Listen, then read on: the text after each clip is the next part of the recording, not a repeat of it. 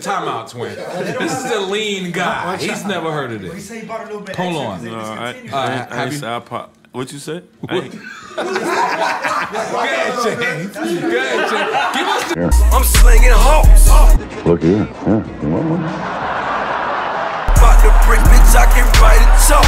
You know I know that white and green like a talk. Oh, what you do? Anyway. Just chill. Look like the...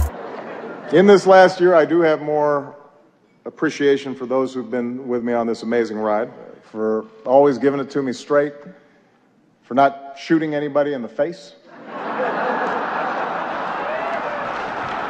Thank you, Joe.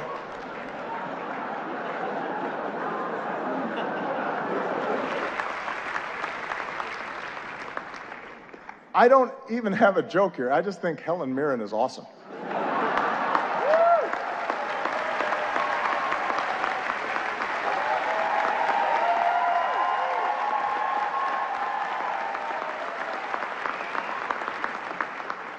And every year, the Washington Post laughs a little bit less hard.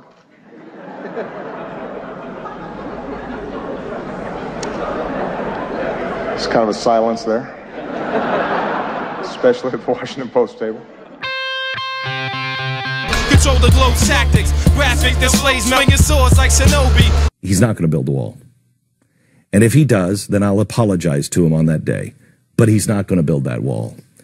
And Mexico's not going to pay for it. And if he does, I will apologize on that day.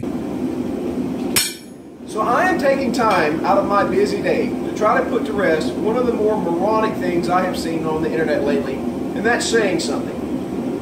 Through my Facebook feed, I saw yet again that old tired argument, that question. Jet fuel only burns at 1,500 degrees, and since steel melts at 2,700 degrees, 9/11 was a conspiracy. I am so sick and tired of this argument. 836, structural steel, designed for structures.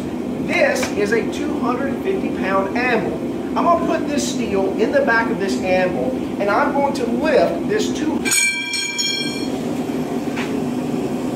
It's very hot, but not melted. Obviously, it is not melted. I put this in the anvil. Now watch this. I'm going to take my pinky finger, half-inch solid steel. Check it out. It's a freaking noodle. The special relationship between our countries has never been stronger. We deliver for our people through all the international groups that we're part of. We enhance our security through the membership of NATO. We further our prosperity through the G7.